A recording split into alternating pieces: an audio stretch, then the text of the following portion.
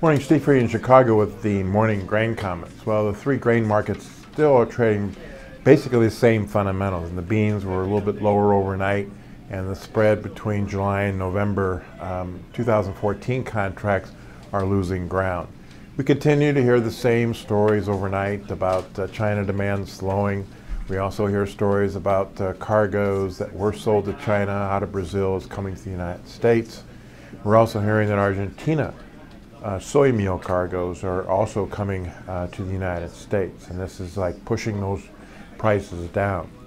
We're hearing that meal users in Europe have, for at least June and July, very good coverage right now, and so you're not seeing some of the urgency that we saw maybe 30 days ago and concern about the USO crop supply situation. Still, when you push the numbers and look at the imports and add everything up, it still looks tight in the United States. So we'll have to see if we've done enough work to solve the problem, or if prices need to bounce back later once some of the selling is continued. We also see the funds getting out of their positions before the deadline for the May contracts, and that roll is also causing some resistance to the marketplace. Over in the corn, kind of a mixed idea here. We're holding right at $5. A lot of that has to do with better demand for the corn, but also a little bit slow start to the U.S. corn planting season. We should start getting some rains later tonight, maybe tomorrow across the Midwest, but a more important front comes early next week, and we'll see if that slows planting down. We are hearing that planters are rolling in Iowa, and especially across the South, so there could be some plantings done there.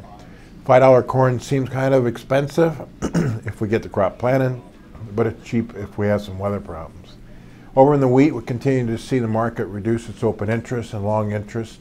Part of that has to do with the fact that we may be slowing down in some of the unrest or uncertainty in Ukraine. We also are looking at pretty good world crop production numbers for 2014. But in the back of people's minds, we still have to be a little bit concerned about the U.S. crop, whether it's because of some dryness across the southern plains or some wetness and cold weather across the northern plains.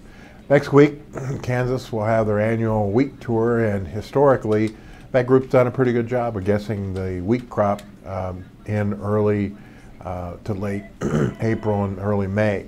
So we'll see what they say. Last year, they were pretty close to the crop size. This year, they have a couple of challenges. Number one, the dryness in the west. And number two, they could get a shot of rain before the trip, and just how that affects the guess on the crop. But some people are a little bit worried about the hard red winter wheat crop and what it might produce if it doesn't get timely rain.